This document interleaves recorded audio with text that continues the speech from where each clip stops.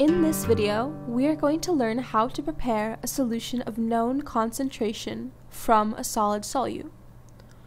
Let's say that we need 200 milliliters of a stock solution that is about 20 grams of solute per liter. The first thing we need to do is pick the right equipment for the job. When preparing a stock solution, our goal is to know the precise concentration of the solution. So we'll use a good balance, meaning an analytical balance, to measure the mass of the solute precisely.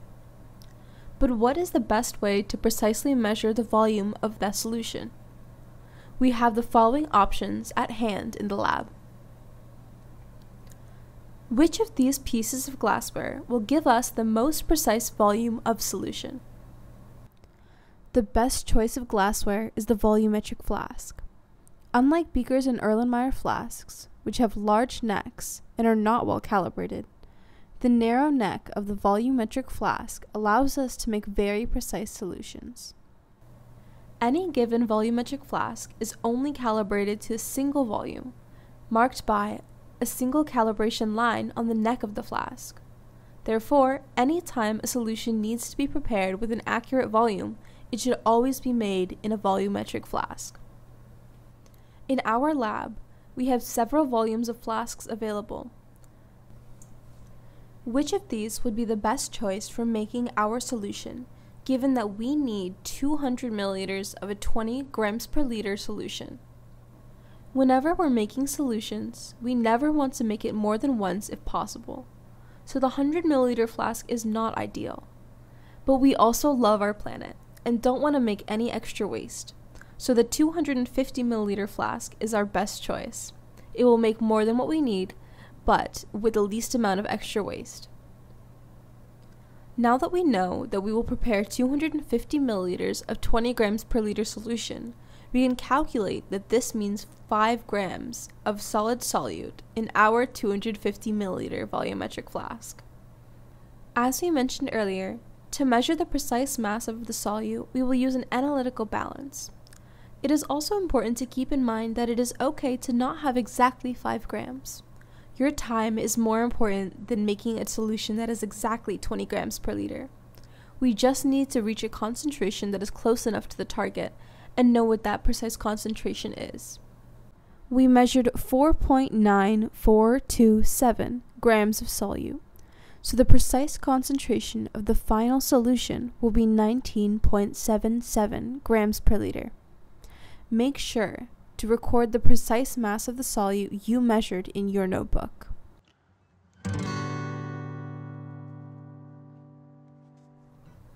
Before adding the solute to the flask, we need to rinse the flask with the solvent to ensure it's clean.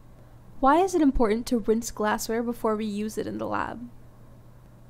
Remember, the first rinse with a small amount of solvent must be treated as waste and be disposed into the waste beaker, but the second rinse can go down the sink. Given the narrow neck of the volumetric flask, transferring the solid solute directly into it can be tricky. It's easier to pre-dissolve the solid solute in a small amount of solvent in a beaker first. Then, transfer the solution into the flask using a funnel. Do not use too much solvent in this step, otherwise you will exceed the total target volume of your solution. When transferring the solution into the volumetric flask, it is a good idea to hold the flask in one hand to avoid it from tipping over. Now, while most of the solute has been transferred into the flask, a very small amount is left behind in the beaker and funnel. So we must rinse the beaker several times with small amounts of solvent and add the rinse to the flask through the funnel. Ensure that you are rinsing only with small amounts of solvent and repeat 2 to 3 times. What is the purpose of rinsing the beaker and funnel at this step? We're rinsing the beaker and funnel to make sure all of the solute is transferred and none of it is left behind. It is not enough to measure the mass precisely. We need to make sure that all of the solute gets into the flask. Why are we making our rinse volumes small?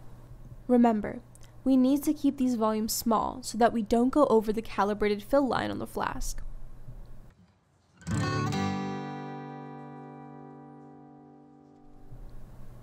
Okay, now, with all the solute in the flask, we can pour more solvent into the flask directly. Pour slowly and pay close attention to the liquid level so that we do not go over the calibration mark. Stop pouring when the flask is about 80% full. To fill up the rest of the volume, we will switch to a plastic pipette and add water into the flask dropwise until the bottom of the meniscus of the liquid reaches the calibration mark. Similar to reading a graduated cylinder, the flask should be placed on the leveled bench and the meniscus should be read at eye level. Why did we switch to using a pipette to complete filling the flask? One of the most common mistakes when using a volumetric flask is overfilling the flask above the calibration mark. If we do that, then we've made a big mistake. So it is very important to slow down the addition of the solvent by switching to a pipette as we approach the end.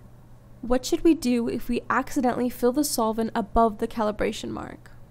Pipetting out the extra solvent from the flask will result in loss of solute, making the concentration inaccurate. Keep in mind that our goal is to prepare a solution with an accurate concentration. So, if extra solvent is added above the calibration mark, then unfortunately we will have to restart the entire process. This can be very frustrating and time-consuming, so it's important to slow down at that step and make sure you're doing a good job filling the flask.